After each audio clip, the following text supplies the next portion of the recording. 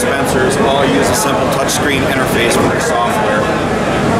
One of the revolutionary things about this machine is that it has automatic washing built into it. There's a self-contained automatic washer that has no wearing parts on it, that uses a 5-gallon reservoir of water with a very light mix of Flexo Wash. The automatic washer is a device that's right underneath the dispense head, and it washes the valves at the end of every ingredient and at the start of every dispense. And I'm going to pause for a minute maybe and we can break. Starting a batch is very simple. You select the dispense button, choose your formula from the drop-down list, select the amount of pounds that you want to produce, and then push the go button to start the batch. At the start of the batch, the automatic washer cleans the valves to make sure that none of the valves are sticky, and then the batch proceeds in order of ingredients.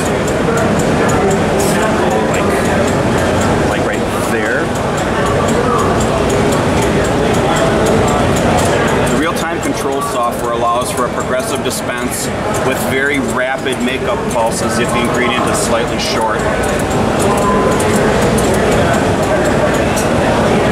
After each ingredient, the valve cluster moves back and forth underneath the automatic washer to make sure that it removes any ink residue while it's still wet.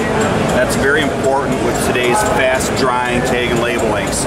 Once those inks are dried, it becomes very hard to get them off without a strong ammonia solution and a lot of mechanical scrubbing.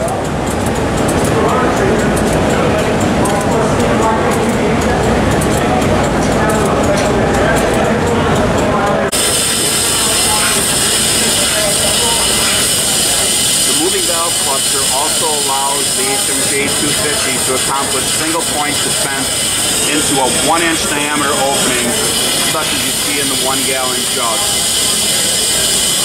That's part of the core machine design. It's not an extra cost option like on most automatic dispensers in the market.